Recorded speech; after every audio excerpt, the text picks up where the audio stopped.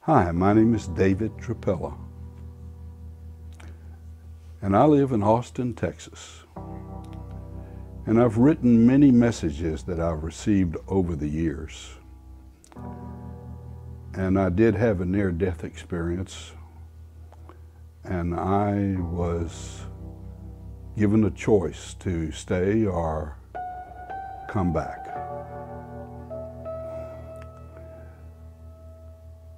I came back because I said to them,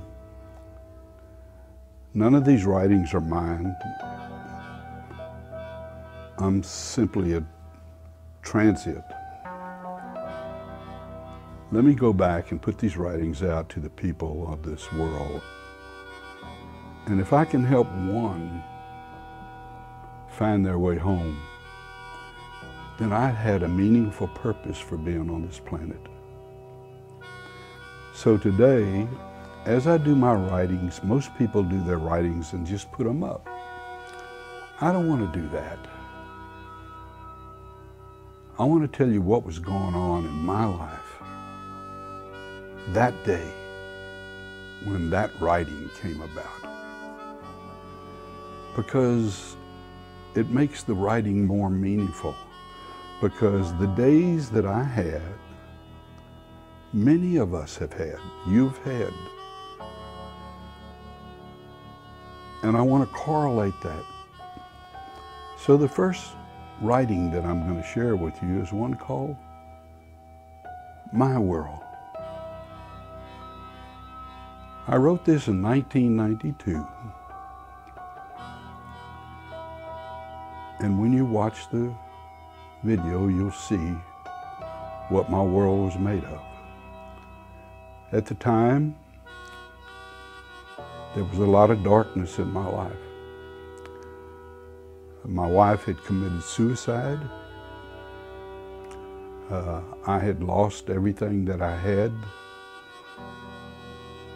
bankrupt for millions of dollars, hotels gone, apartments gone, everything in my life is gone materially.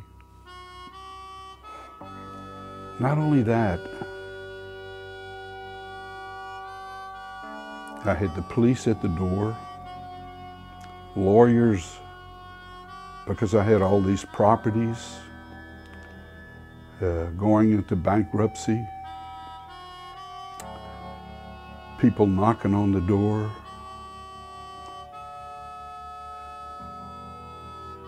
I told the police, what are you going to take from me? I don't have anything but furniture. And then there was the problem of my home itself. I thought it would go away. I had no income. I was in my 50s. I think that's what it was. And there was a lot of darkness in my life at that time.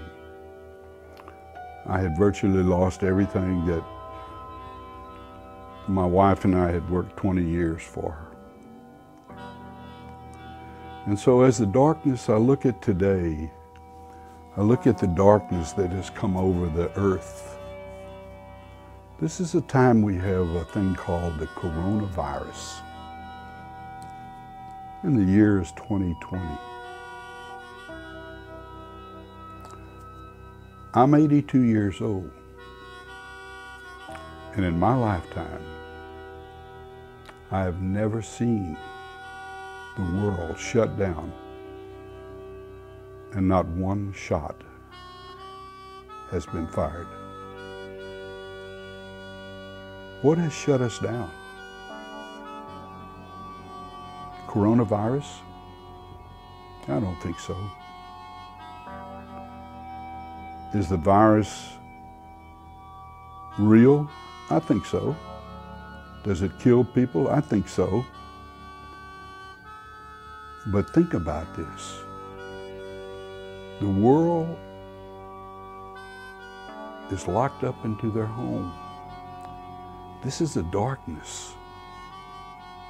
This is this great darkness that comes on us.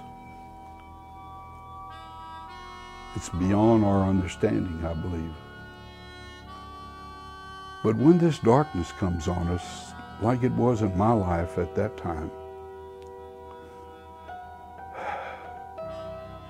I didn't know what to do. So what I did is what I suggested maybe some of y'all would like to do.